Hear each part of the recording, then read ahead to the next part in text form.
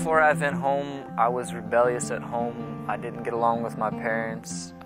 The goal and mission of the Advent Home is to help at-risk kids who do not fit in public and private schools.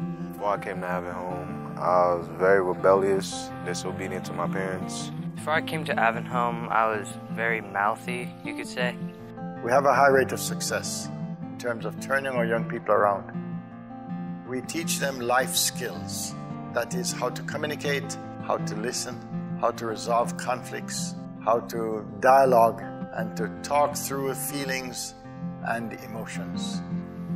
If you're a parent and you feel like your son has just done everything that can possibly do to you and you can't do anything to help them, then pray about it, and Advent Home might be the place for them. It's a tough place, but it builds character, and pressure cracks pipes, but it also makes diamonds.